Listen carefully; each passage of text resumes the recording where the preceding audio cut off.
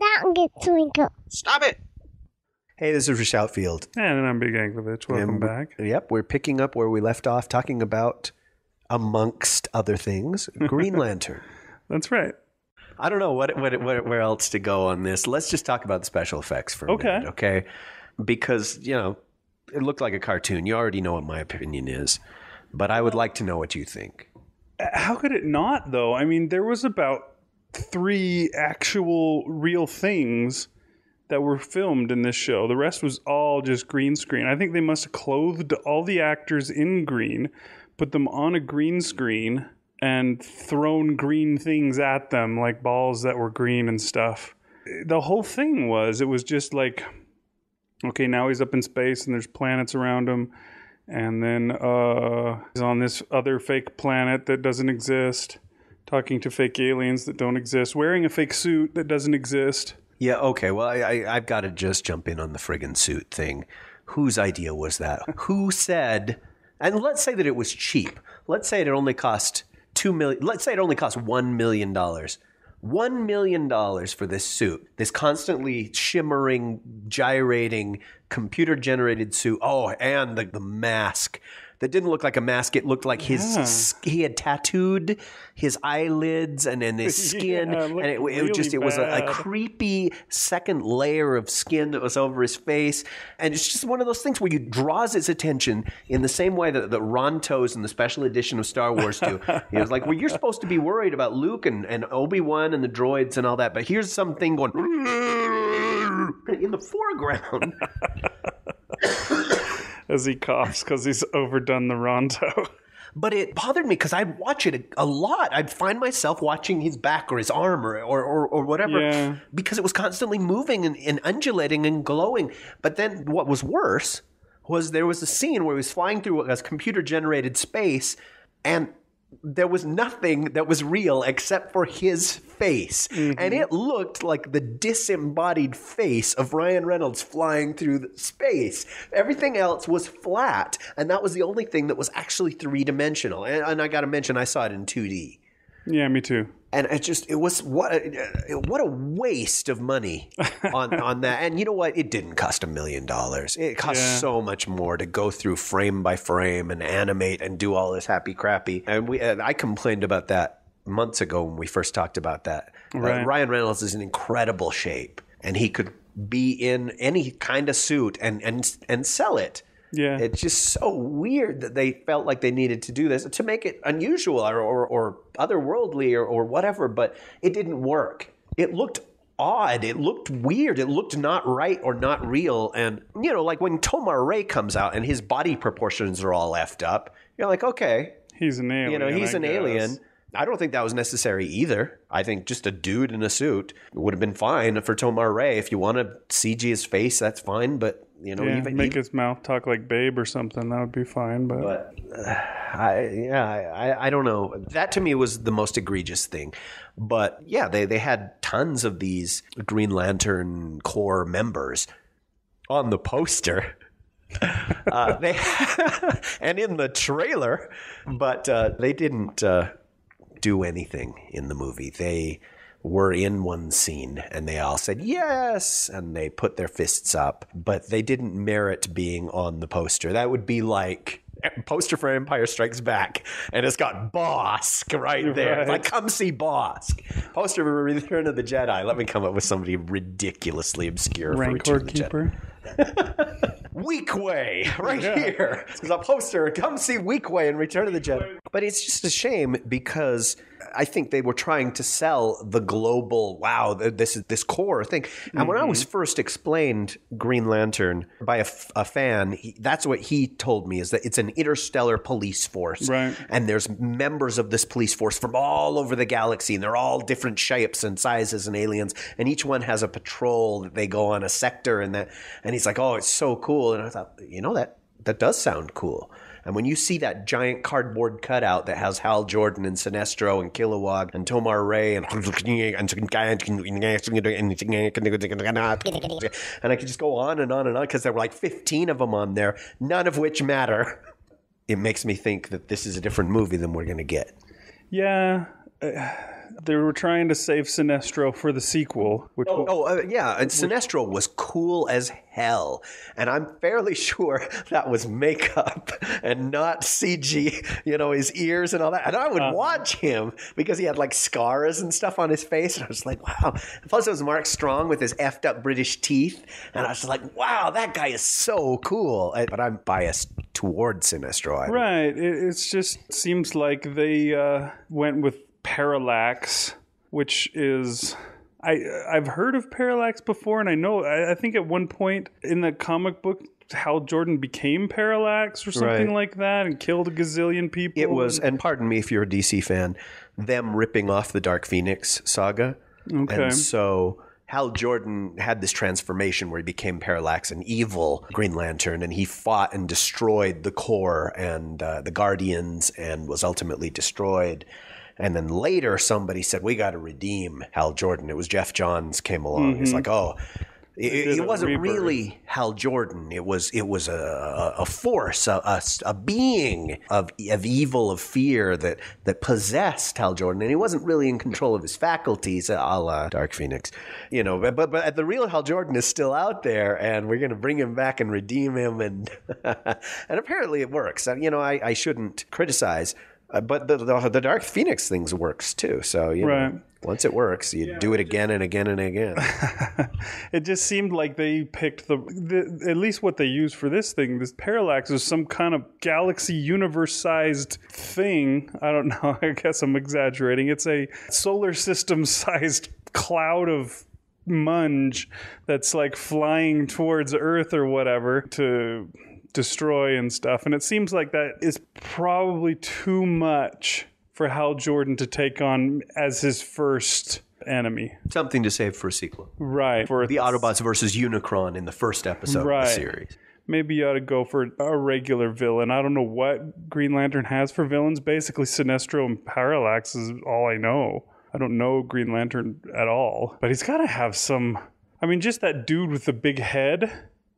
Hector Hammond. Right. They could have, He got a little bit of an interesting arc, too. Yeah. And it looked like they were really going somewhere. But as soon as Parallax showed up, Hector Hammond was just not important. He was gone. They just wasted all this time introducing us to this interesting villain and then just destroyed him.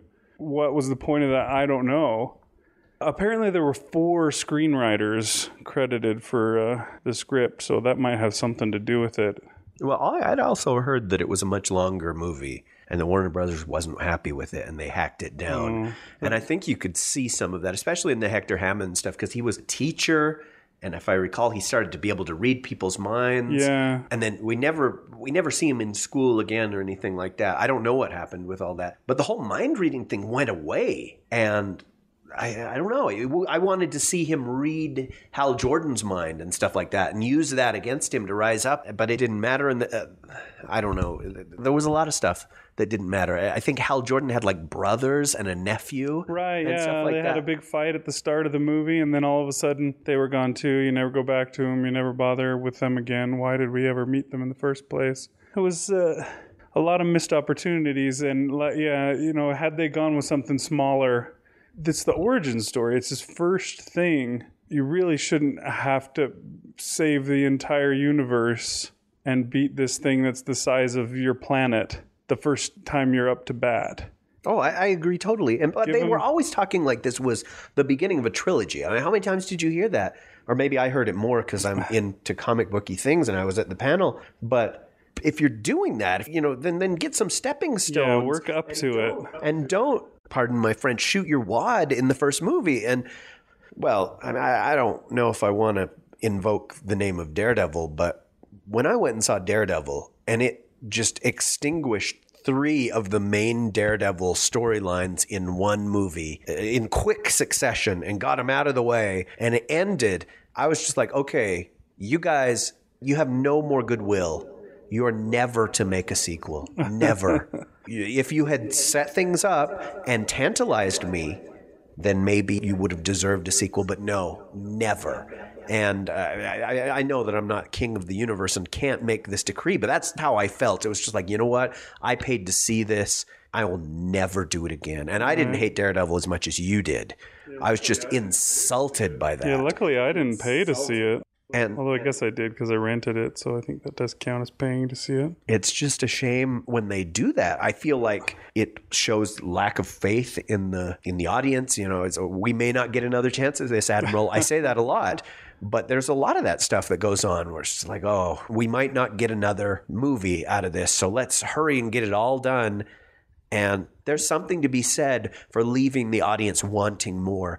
Even if only 1 out of 10 people who see it say, gosh, I would like there to be a sequel. I think sequels have been made for far less interest. And, a bunch of people talking and saying, oh, gosh, what would have been a really good movie to have a sequel to? Buckaroo Banzai, or, whatever it is, kind of thing like that. And people just talk about it. A movie like Men in Black didn't need a sequel, let alone 2 sequels. But Will Smith is kind of desperate for something right now, so... And you know what? That might be good. I may see that trailer and say, oh, they're going that way. That's interesting. That's cool. But that's how I felt with Men in Black 2. I saw the trailer and it's like, oh, so this time Tommy Lee Jones doesn't know what's going on. And Will Smith is the experienced one. Oh, that'll be fun. Wasn't. No, it's exactly the same, turns out. Yeah, there was a lot of missed opportunities, it seems, with this Green Lantern movie. It definitely needed to be scaled back. And, we talk about that. I mean, you just sent me the link to the new Captain America trailer that just came out like yesterday or today or whenever it came out. And the trailer seems to be all about the character of Captain America and the kind of guy he is and how he'll keep working even though he's a piddly little weakling and stuff. He just loves his country and wants to do what he can for his country and all that kind of stuff. And it makes you really get to know the character of Captain America from the trailer, which you usually don't get a lot. I mean, it's lots of explosions is what you usually get in a trailer. And this one, instead, you get that kind of stuff. Gives you a little bit of hope when the film comes out that it might actually have a story to it. Where you get, when we mentioned that they tried to give Hal Jordan an arc, but it wasn't given a lot of time. It wasn't given a lot of, learning. All of a sudden, Hal Jordan, he's the greatest. He can take on Parallax somehow within the space of a day of training or something like that. I mean, it didn't seem like he got any more than that, right? Oh, it's a shame on that training sequence. It was probably 5 minutes or something like that. Yeah, and then it was that over. could have been a half hour. That stuff is interesting, man. And they'll never get another shot. And that whole Sinestro being his trainer, his mentor or whatever, they could have gone into a lot of that. The stuff that you got in Batman Begins, for example. With him and Ra's al Ghul. Yeah, when Ra's al Ghul is training him to fight and all that stuff. That was really great stuff. And similarly, in that movie, he has to go and fight Ra's al Ghul in the end. Sinestro turns bad, so you could have had that... dynamic as well, which could have been really cool, but instead it was just, they had a Green Lantern cartoon not too long ago. First Flight? Yeah, where it was a similar deal. They did the whole origin story of Green Lantern, and then Green Lantern had to go and, I don't even remember who he fought or what he fought, but it was basically the same thing. It was like, he becomes Green Lantern, and he tries to learn for 5 minutes, and all of a sudden he's the greatest Green Lantern ever. Yay, go Hal Jordan. It would be much better, it seems to me, if by the end of the movie he's still, there's gazillion Green Lanterns. You see the trailer where they all raise their fists up and it makes a gigantic green spotlight that goes up into the air. There's that many. He shouldn't be considered the best of them all within, no time at all. Make him, at the end of the movie, okay, now you belong with us. Not like, okay, now we're all going to get down on our knees and worship you because you're so great. Yeah, it's a shame. They didn't leave themselves someplace to go with that. That's okay. They're not going anywhere because of it. And yeah, I hate to go with, okay, we're talking about trilogies. You think about the end of Empire Strikes Back and how good a Jedi Luke Skywalker is there. I mean, he spends 20 minutes of that movie just getting his ass handed to him. Mm-hmm. I was too young to talk on the playground and have kids say, Luke Skywalker's an ass, man. I never want to grow up and be like that. But I imagine it didn't happen. I imagine it was like, wow, I can't wait for the next one. I can't wait for him to have a rematch with Clubber Lang. with Darth Vader and all that, just giving themselves someplace to go, the faith that they had to say, okay, we're going to have Luke lose, and not just barely lose. He's going to be so ridiculously outmatched. It's going to be like a Marvel comic book. And I love that. And people be talking about Empire Strikes Back 50 years from now. It's so unusual and brave to do that. And okay, you hear people mock his, that's not true, that's impossible and stuff. But I don't think it makes Luke a weaker character or anything like that. If anything, you feel for the guy and you understand and you can relate to yourselves. Times when I should have stayed on Dagobah and completed the training, but I was, impetuous or weak or, cocksure or whatever Luke was. He screwed up, and Princess Leia saved him. You know what I mean? Mm-hmm. That's pretty impressive that they do that. Now, yeah, big revelation. I like Empire Strikes Back. But I don't know. Just to give him some further way to go. And I guess Sinestro learned to respect him at the end. But they had so few scenes together that it didn't really matter. I was hoping that this was going to be like, because that First Flight movie, it was kind of like Training Day. And Sinestro was the Denzel Washington character, and Hal Jordan was the Ethan Hawke, rookie cop being shown around by this experienced cop, but who was super jaded and didn't play by the rules anymore, and had a really mean edge to him and stuff. And I don't think I was the first person to make that comparison with those, but you didn't get any of that really. Right. I don't know. The only other Lantern that did anything was Tomar Ray, and it was because he was the nice one that would explain things. Because he was Jeffrey Rush, and they needed to give him some more lines. Oh, I love Jeffrey Rush, dude. The movie ended, and he got the girl. He was the world's greatest Green Lantern. He saved the world just fine. The bad guys were dead, but in the end... what was weird is I didn't think it was as bad as everybody said when it ended. I felt the same way. I was like, that was all right. I didn't think it was great. I wasn't like, holy crap. It wasn't like, at the end of The Dark Knight where you're like, geez, dude, that was really good. But it also wasn't like at the end of Daredevil where you're like, oh, gosh. I can't believe I sat through that. And I think... I heard somebody compare it to Batman and Robin, and they said that the CG costume was the equivalent of bat nipples. No, dude, Batman and Robin was an almost intentional destruction of a successful franchise. This was just a misguided attempt to start a franchise, and the only thing that I absolutely hated, and I dislike the CG costume. I really did. And the mask I disliked even more because it looked weird. It looked like the skin on Rebecca Romijn when she's Mystique. You're just like, what is that? Some scales. But the only thing I hated was the little coda that they put on that. Oh, right. The credits rolled, and then they have a coda, and Sinestro turned into the Yellow Lantern. The end. And I was so angry. This should have been a whole movie. Right. I totally agree with you. And in 10 seconds with no dialogue, he's a bad guy. And I was like, oh, bullshit, man. You cannot do that. Oh, come on. And there were no discussion, no conversation with anybody of how I have to do this, or despite what Hal Jordan has accomplished, or no, I need power for myself or anything like that. Nothing. He just puts it on and then it's over. Yeah, whoever made that decision, F you, sir. F you right up your A.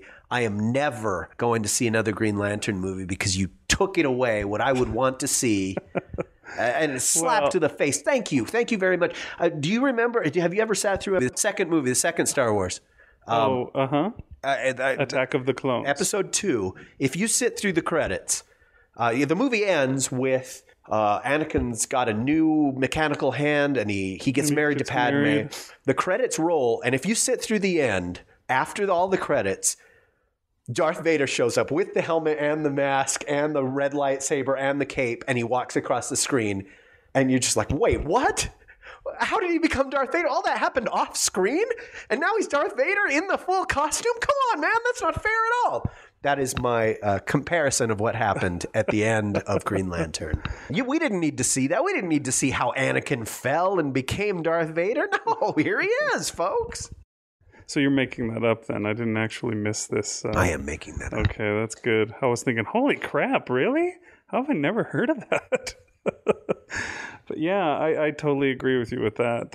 I was wondering afterwards, I was thinking, boy, that was sure lame. I hope when they make the sequel, which they're not going to make, that they go back and give you about an hour and 40 minutes before that happens. The lead up to that. But yeah, I don't know. I guess it doesn't matter. We don't see it. It's not going to happen. The movie made, what, 50 million? Oh, hold on a sec. I got to pee really bad. No, you don't get to pee. Just like they don't get to make another Daredevil, you don't get to pee. To be continued. Can you say continued? Continued. Can you say continued?